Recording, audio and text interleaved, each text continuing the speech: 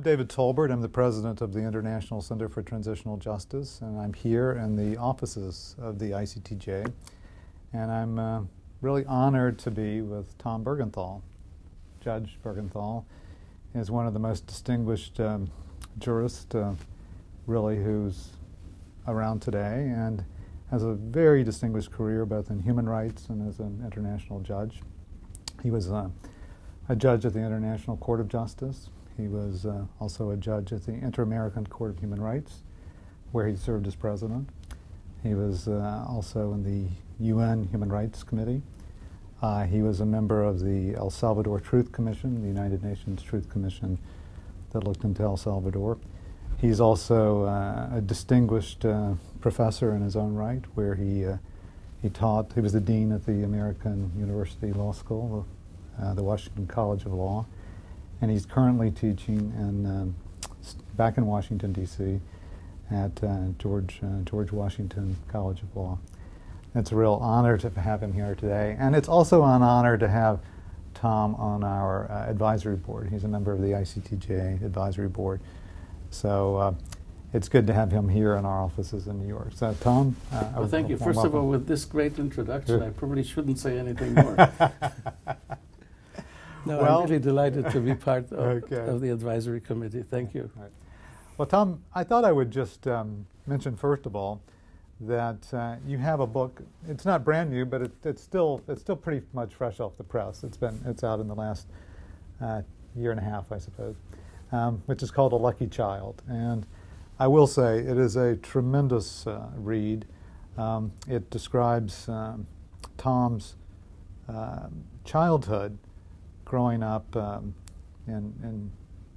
really in the midst of the horrors of the Holocaust. And Tom spent much of his childhood in Auschwitz and then the Death March, and it catalogs this story, which is an amazing story of his living through that time period. And I would commend it to everyone. I would just wanted to ask you, first of all, Tom, though, it's an interesting title for a book about surviving Auschwitz and the Death March and really the horrors of the Holocaust.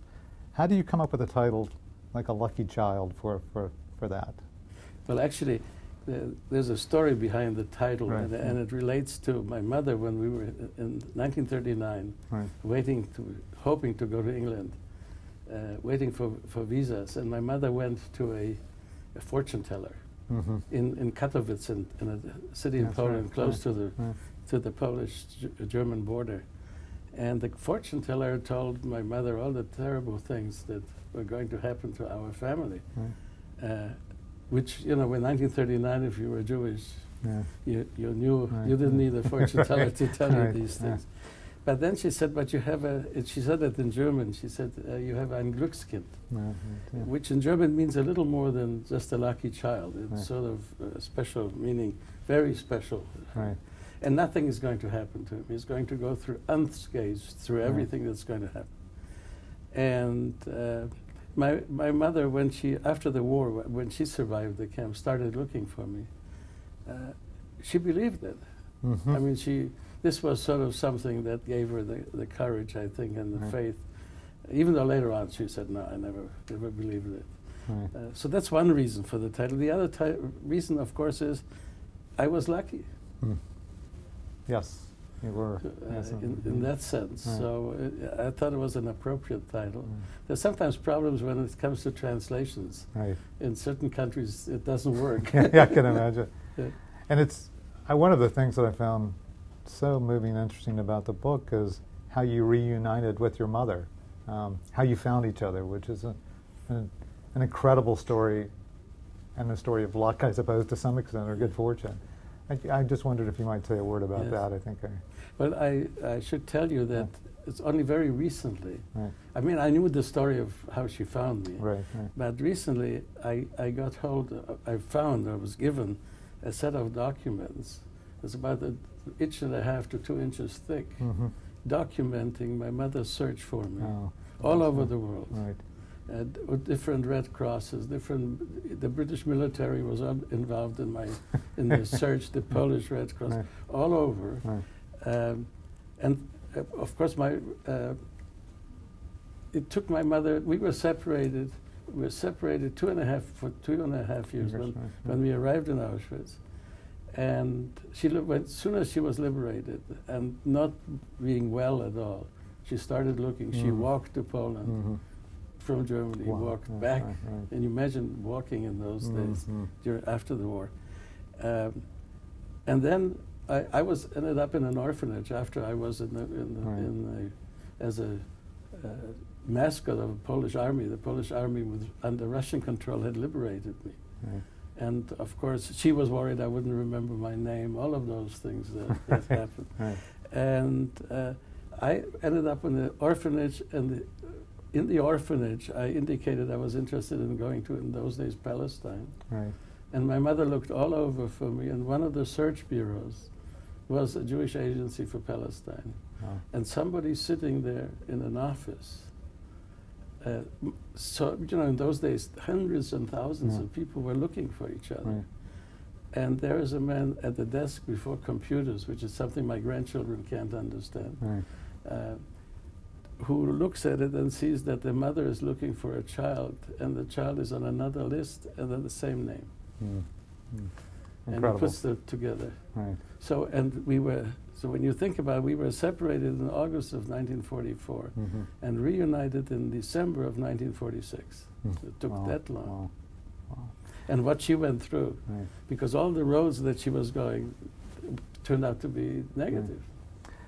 One of the other things that's really struck me about the book, and then I want to move into your, but I think it's related to your international career, is really the dispassion that this book has. I mean, maybe not neutrality exactly, but given all the things that you had suffered, the kind of clear-eyed view that it has, and I don't find a lot of anger in the book, and I wonder if that is a product of the stage in life you wrote the book, or maybe the training that you've had as a human rights lawyer. I was interested in that angle. I think definitely this stage in life. I think if I had written that book, say, 5-10 years after I was liberated, right. it would have still been a sort of hate-filled book. Right. Joys at what happening to the Germans after the war and all of those things.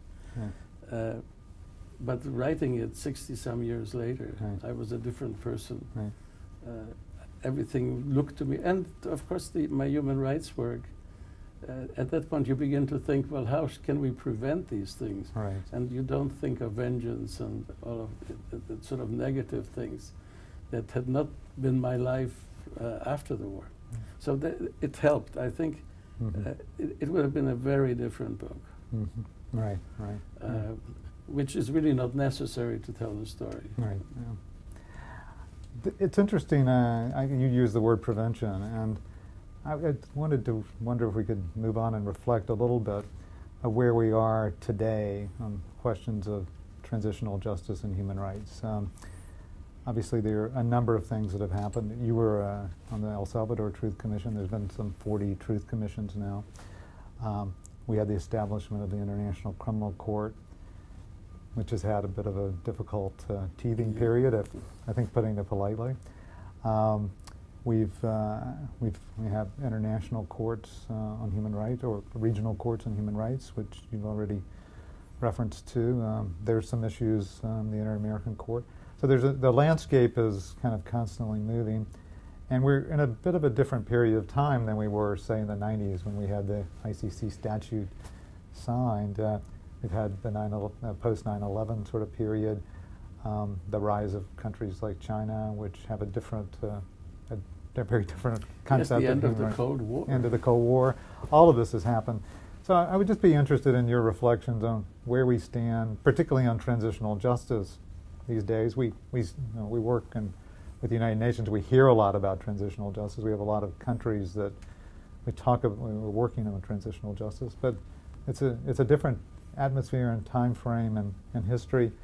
And we also see that our work is required in somewhat different contexts. Unlike Latin America, where really you're moving from authoritarianism, or Eastern Europe, where you're the kind of post-communism era. We're called more and more to places where there's been a civil war in Africa and someplace. So I'd be interested in your just kind of overall view of the landscape. I wish I had an overall view, right. because it's not really easy. Yes, right. Because it is so different in different places.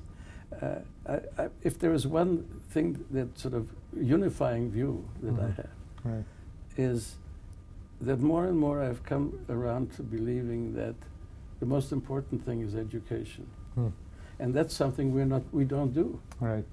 That's because we are lawyers, and basically, and we confront, of course, the reality that requires lawyers and sociologists and others.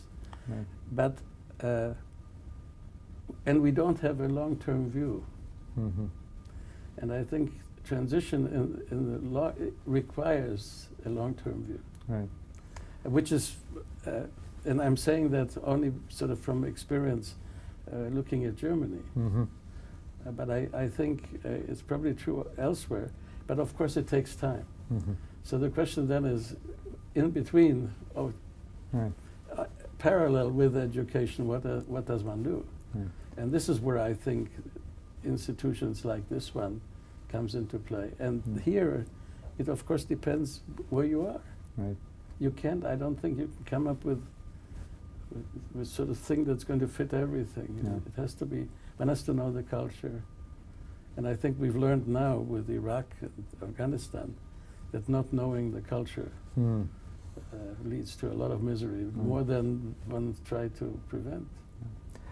Well, you very eloquently sum up our approach in some ways. That is to really understand the country or the culture you're working in, have a very good feel and political analysis of what's going on, and then provide comparative experiences, because there are a lot of different experiences, whether we look at Latin America or we look at other parts of the world and try to bring that experience to bear.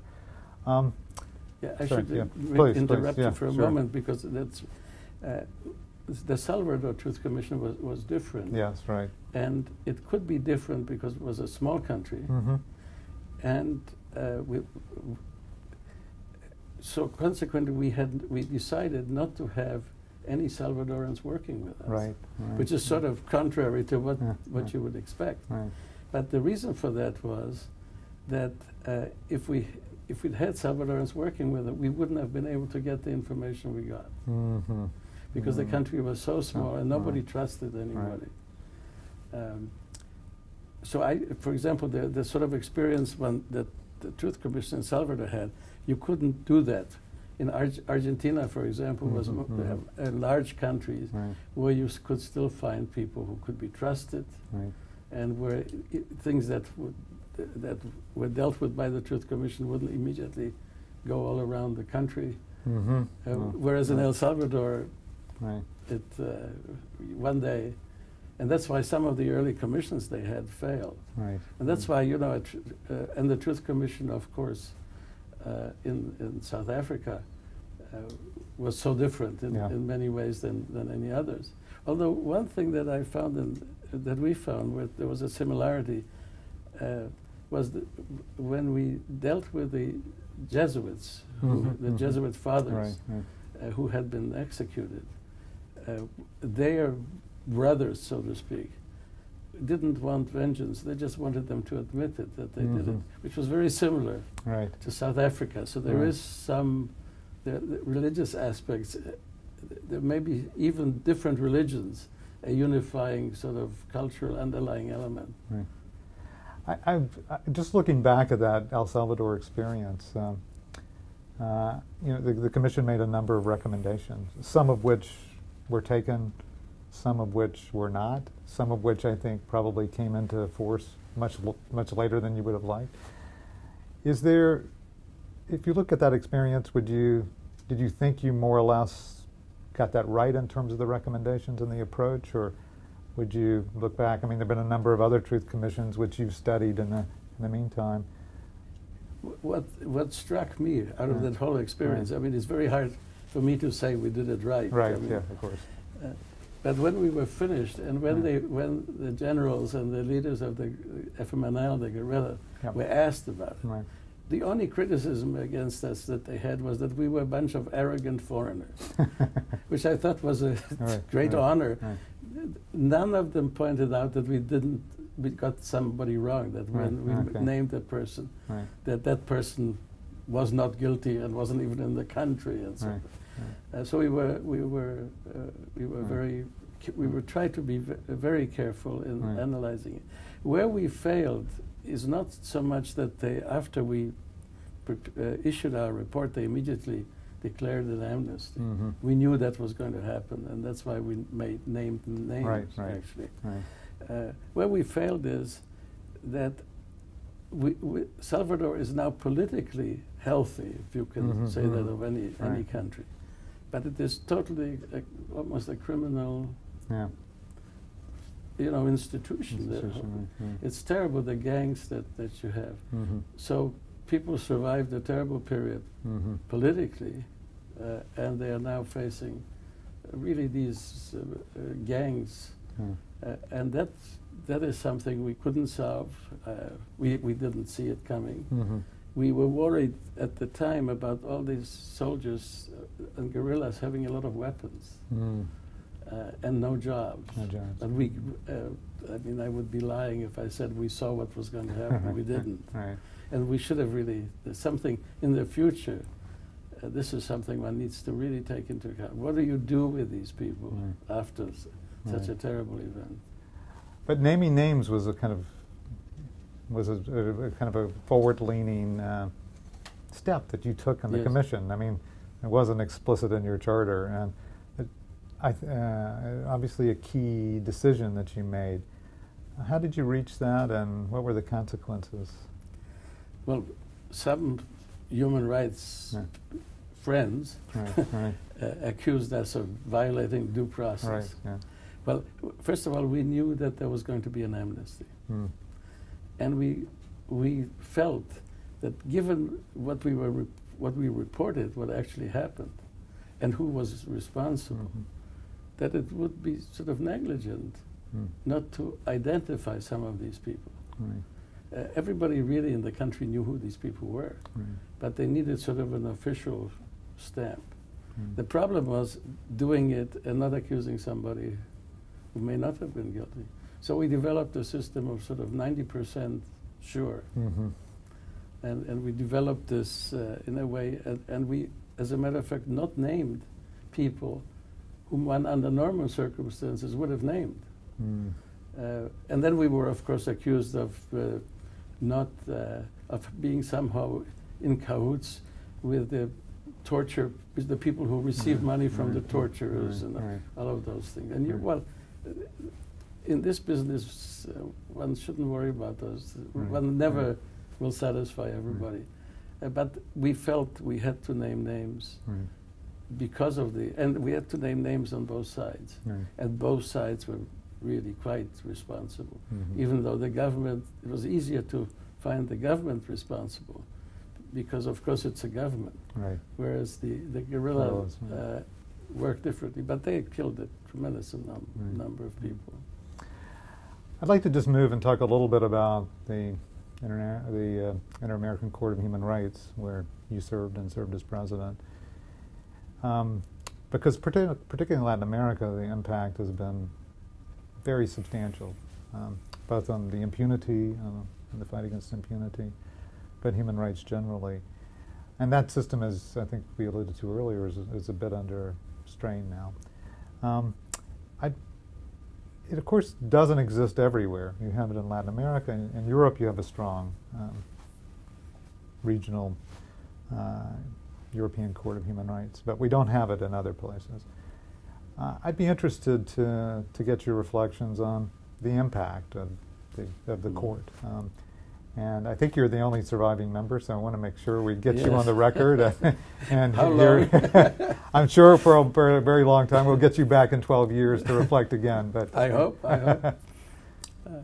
We in Latin America today don't have the regimes we had when we started. We started in 1979. much of Latin America were military dictatorships or just dictators. Tremendous abuses of human rights from Argentina all the way down to Central America. Now most of the governments are democratic in quotation marks, some more so than others. What is curious, what I learned, and I don't think many of us realized that before I didn't, it's much easier to deal with dictatorships when you're a human rights body. Because they actually take serious what you're saying. Not that they necessarily follow you, but they want to appear that they're complying. Whereas so-called democratic regimes say, what is it your business to tell us? We were democratically elected. And that's, you know, so they feel today much more secure in saying that the Inter-American Commission is just, they're not doing their job, they're interfering in domestic affairs. The dictators never said that. Because they all said, well, we don't violate human rights. Really interesting. So it's that's something that sort of I find always striking today when I hear, for example, a country like Ecuador or others suddenly feel that they have a right and are justified in attacking the Inter-American human rights institutions. That's one point. Starting on the court was quite interesting because we all, of course, thought we were John Marshalls. We were the first seven judges, and we really had no precedent. We looked at the European Convention on Human Rights and the statutes, and also on the international one. It was a tremendously satisfying job, particularly the first 5 years. Because it was fighting sort of a tremendous, like climbing a mountain, and the mountain wouldn't let you go very far. But even if you managed to take a few steps, you thought, gee, we've accomplished something. And so we initially only did advisory opinions, where everybody who supposedly knew something said, oh, they're not doing anything important. In fact, the advisory opinions allowed us to lay down a framework of law that we didn't have in Latin America. And then when, for example, the first disappearance cases came, by that this was already in our second 6-year term, we had an opportunity to really think about what the convention meant, how to apply it. And then afterwards, things sort of began to flow, and more governments became much more responsive. Governments were overthrown. I had this wonderful experience of going to Argentina after the military regime had collapsed and the new president, first democratic president. And I think the biggest achievement was the decision in the disappearance cases. But we also had a great advantage, and that was that 4 of our judges had been in prisons for different reasons. So when you have judges who have that experience, fortunately not for murder but for political reasons or religious reasons, it gives you a cohesion that you don't have otherwise. And of course, you were an American on the court that was really focused on Latin America. That's a bit of an unusual circumstance. Yes, well, I was. The U.S. did not nominate me. Couldn't nominate me. And that was in itself a wonderful experience. And I spoke no word of Spanish. I'd just be also moving on to, we have the International Criminal Court. We've had the ad hoc tribunals. We've seen this, at least in the 90s, flourishing of international tribunals and leaders being held accountable. 121 individuals tried in the Yugoslavia tribunal alone. So, but we seem to now be in a period of stalling, in a sense. We now have the International Criminal Court. A couple of days ago, I don't know whether you saw it or not, the African Union passed a resolution that basically accused the court of racism, and cooperation with the court seems to be really difficult.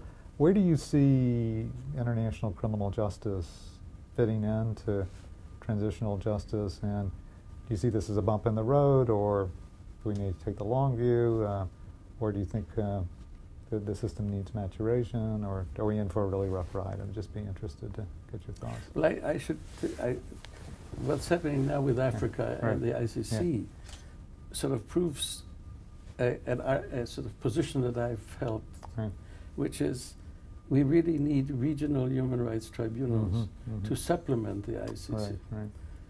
And we just somehow thought that we had one ICC and that would sort of satisfy all of the regions. That's not going to work. In part because the ICC's jurisdiction is limited. The world probably needs regional tribunals to do other things as well. Regional tribunals would help. Now, how you do that and how you put it together, don't ask me that. I'm going to read your next book about it, right? That's not easy to do, but I think it would help. And that's why I think, for example, today we may finally be ready to have a UN human rights court, because we have the regional courts. With the ICC, we did it the other way around. And I also, I think, I've always been an optimist. I think the ICC is going to get out of this problem. It's unique because, of course, actually, I think the Africans should be aware of the fact that they were the ones who, the majority of cases against Africa came by their own governments. So what can groups, NGOs like yours do? I think you're doing basically what, I mean, you're dealing with countries that have transition problems. You don't use the same model for all of them. You try to understand them. And also, I don't know whether I'm sure you realize it, what you're doing now will probably be the textbook of the future for similar organizations, because transition is always going to happen.